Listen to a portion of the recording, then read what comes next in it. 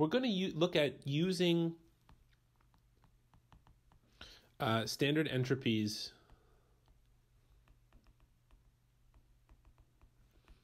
to determine the entropy of a reaction.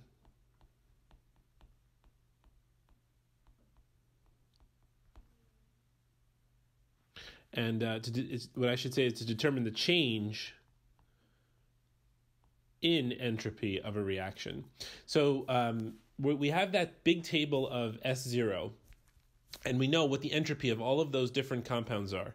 What we can do is we can create an equation that's going to allow us to look at, well, we're starting with this entropy, and we're ending with this amount of entropy, so what was the change in entropy? So the way the equation's going to look, and this is going to be reminiscent of how we did delta H. If we want to do delta S naught, what we do is we take the sum of the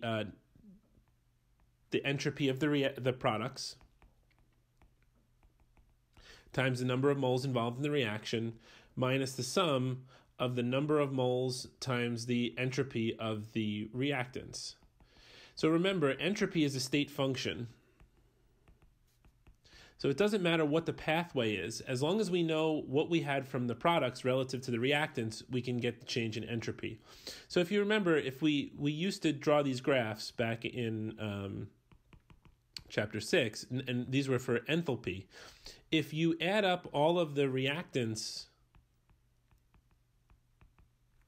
entropies, and then our products entropies are down here, then basically the delta S is going to be the difference between the reactants and the products, or the change from the products to the reactants. So this is sort of the same idea as Hess's law.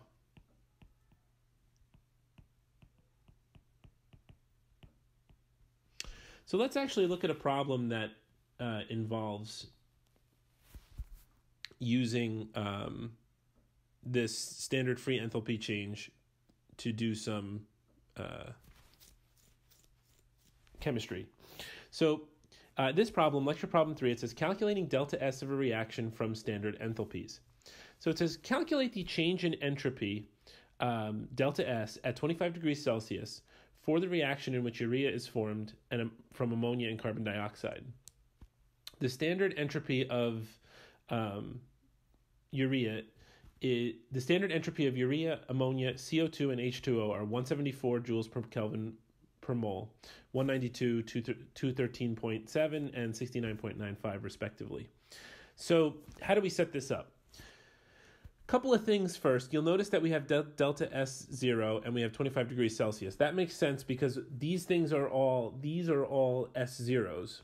So we need to be under standard conditions for this thing to work.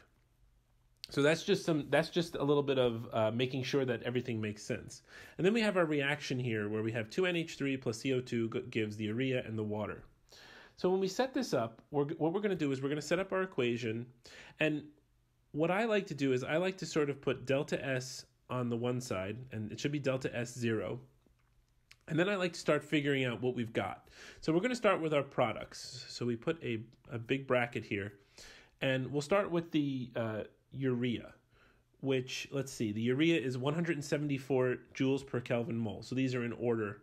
So we have 1 mole of urea, so we're going to put 1 times 174 joules per Kelvin mole.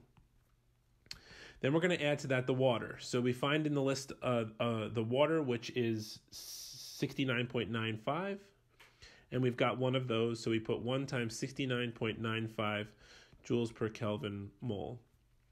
And then we're going to close our bracket, and we're going to subtract our reactants. So for ammonia, we have 2 times 192.7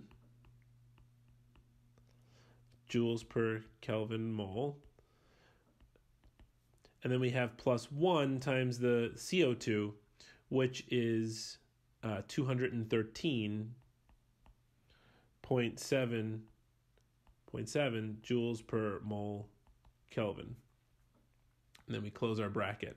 So then when we do our subtraction, we get a delta S0 in this case of minus 356 joules per mole Kelvin. So it's exactly like Hess's law. You need to get those standard entropies. Now, in the textbook problems, you may have to look them up in the table, but on the exam, we'll either give you the table or we would give them to you in the problem just like this.